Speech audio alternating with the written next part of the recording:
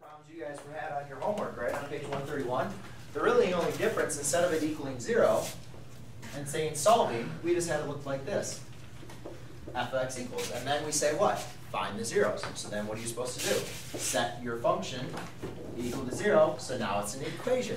So now we solve the problem. So the only difference that I've added with your homework is just an extra step by giving you functions and saying, find the zeros. So now you have here, and we have to say, all right, well, how are we going to solve for x? Well, in this case, we have a trinomial. We can't just isolate the term. What we're going to have to do is apply the zero product property by factoring.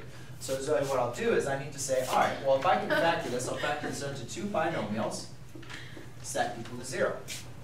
Now, remember, when looking at this, when we are applying FOIL, we know that our last two terms, our first terms and our last terms. Our first two terms are going to multiply to give us 2x squared. So our only integers that we will be able to have to multiply to give us 2x squared is 2x and x. We could look at the negative, but we're going to avoid looking at the negative. Do you want to do another sheet of paper, or you did with that one? Oh, you did on that. Okay. Sorry.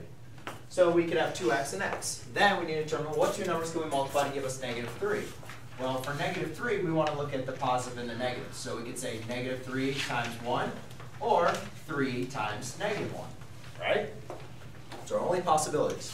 So when you only have two possibilities, even when you have more, a lot of them is just like, let's just do guess and check. All right, let's do the first one. -3 plus 1. So let's see if that works. Because what I'm going to do now is I know that the green, I know that 2x times x gives me 2x squared, and I know that -3 times 1 gives me -3. However, does 2x times 1 and -3x times x give me a positive 5x? No. No, it does not, right?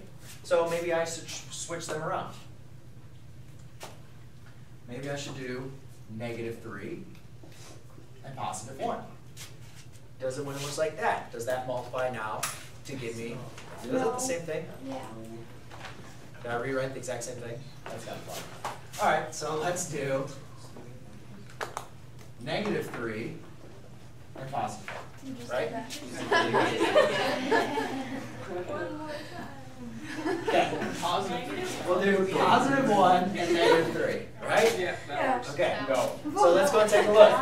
1 times x is 1x, 2x times -3 is a -6x. -6x plus 1x is going to be -5x. So that doesn't work because we need a positive 5x. So I should determine, well, what if I make that positive and that negative? And there you go, now that works, right? Because -1 times x is -x, 2x times 3x is 6x, 6x minus x is 5x. Now that works out. So Caroline, the next thing I'm going to want to do now is, now that I've had it factored, now I need to apply the zero product property. So I can set both of these equal to 0. And now I can solve for x, right? So therefore x equals a positive 1/2 and x equals a -3. And those are my solutions, or what we call our zeros, okay? If it was a function, we call it our zeros. Right now it's just our solutions. Or sometimes we call it our root.